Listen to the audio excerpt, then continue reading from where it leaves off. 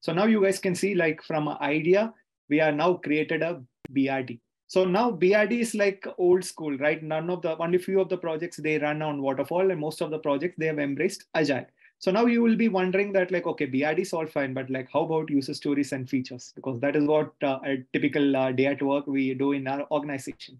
So for that also I have created some prompts. So what I have to do is like, I'll say that like, I'm creating a product with the following features. Can you help me write user stories from this information? So now I'll take some feature of credit card application. Okay, let me take credit card eligibility criteria. So this is one of the business rule and one of the feature. So I'm just going to paste it here. Credit card eligibility criteria. Can you help me write user stories from this information? So I'm like, now you see from 5,000 feet level, now I've come to like 1,000 feet level, and now I'm making it like more like generic. I'm like clearly asking like, can you help me user stories for this particular thing? So now let's check the answer. So you see the user stories. As a potential credit card applicant, I want to know the eligibility criteria for a credit card so that I can determine if I qualify for the card. So from based on one feature or one epic, can I call credit card eligibility criteria as one of the epic or a feature? I have no clue. So you see, I'm getting ideas for multiple user stories. So you may wonder that like credit card application is something which is like quite everyone knows about it. So that's the reason the ChatGPT is able to produce it. No matter most of the features which we work, login, logout, payment, billing, the functionalities are already available in the internet. So most of the data, user stories or features, ChatGPT can come up with it. I mean, I tried with multiple combinations, multiple features and everything like SSO login, security requirements, non-functional requirements. I tried all the combinations and I was amazed.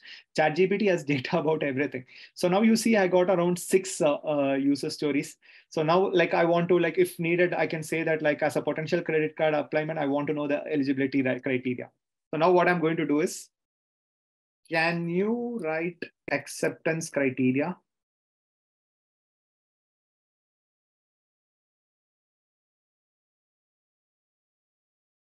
for this user story? So I'm making my life, okay, I guess somebody's scribbling here, I guess Sonraj. Okay, so here you also have the possible acceptance criteria also. So it makes your life quite easier, right? But you cannot completely rely on it. You need to also understand your client and stakeholder requirements, and you need to tweak it accordingly. Maybe 50 to 60% of this data can be reused, but rest 40% based on your project requirements, like the business requirements and stakeholder requirements. Cool. So ChatGPT has also provided me the acceptance criteria.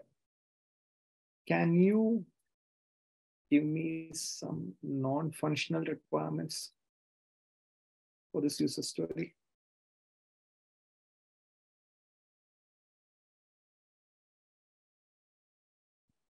See, I'm trying to extract the last juice of ChatGPT. So it's thinking from the usability perspective, accessibility perspective,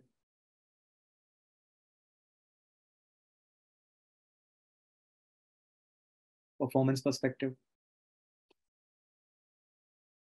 So you will have to update, okay? Fast load times, you will have to update in your document. What do you mean by fast load times? Because fast load time, maybe 5 seconds will be fast for someone, or like 15 seconds will be fast for someone. So it is up to you how you update it.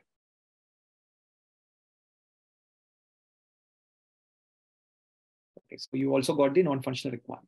Now, what about the use case? So we started with user story from the BRD user story, and then we had the acceptance criteria, non-functional requirements. So now I'm asking, right, can you give me the use case for this?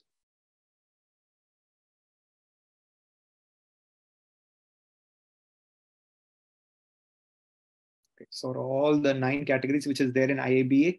So I guess it is taking reference from the IABA non-functional requirements, right? So in IABA non-functional requirements, you have all these 10 categories. So I guess it is taking that as a reference and it is populating all the data. So now I'm going to ask, like for this, can you create a use case diagram for this user story?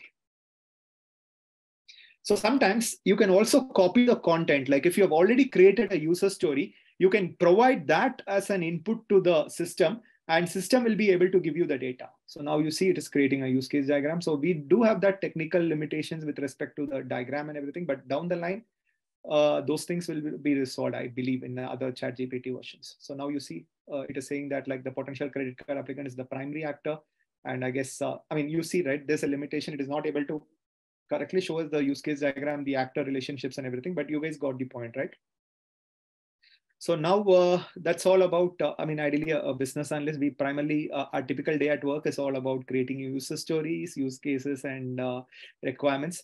Sometimes you can also create a requirement documents also. I mean, ideally, this can also help in creating the functional and non-functional requirements.